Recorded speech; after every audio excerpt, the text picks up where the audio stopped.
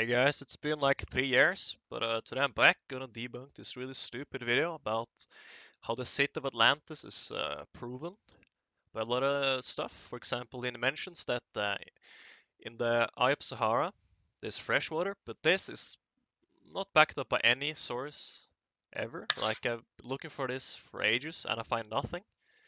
This is pretty quickly proven as false, and this is pretty much his strongest point that Plato mentioned that it's 127 stadia across, which is exactly what it is if you convert the distance to our measurement. But if you search in any place for that number, for example here in the Cretaceous, which is one of his first texts, and the other one is here, where he actually describes it a little.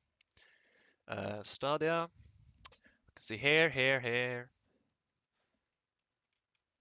and there's really nothing here about it being. You can of course go and look through it yourself. You should also watch the video, and then you can Google this. And I mean, this is basically from like I'm not sure how where the number came from either. But if you Google Atlantis 127 stadia, we came to a really dumb old website like this. I think this is where we got it from. This is like a weird conspiracy page from probably like 2001 or something. But yeah, it's clearly not true. Another point, here, the island in which the palace was situated had a diameter of 5 stadia, and we have to kind of assume that the island would be the center island where the palace was. And let's take a look how big 5 stadia is in kilometers. It's not a whole lot. It's nowhere near 7 kilometers at least. And he also mentions whale bones and uses this picture, I believe. But as you can see, this is clearly found by Code City. We're not denying, or I'm not denying that could be a civilization in that area, if there are buildings, paintings and so on, or cave paintings. But I would hope Atlantis would have, you know, better technology than cave painting and stuff. It's supposed to be like the glory, something like that. The peak of Western civilization, or African civilization, I guess. But instead they have some shitty cave paintings of elephants. So yeah, probably there was life there, but nowhere like the super aliens from the Disney movie. Anyways. We also see another pretty oof point here. We can clearly see that Atlantis is pretty small, right? Or it's pretty, yeah, not very big. We can see here the Layne Island, which was larger than Libya and Asia together.